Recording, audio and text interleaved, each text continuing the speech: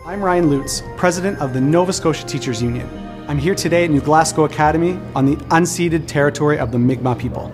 Snowing, snowing, falling from the sky. Snowing, snowing, piling up so high. If we ever see an end inside. As we gather to celebrate the season, We got a lot this year. Yeah. it's important to acknowledge that all communities in Nova Scotia are adversely affected by poverty. Poverty is even more prevalent in our most marginalized communities and often affects our most vulnerable. This holiday season, please be charitable, support your communities, reach out to others when possible, and stay healthy and safe.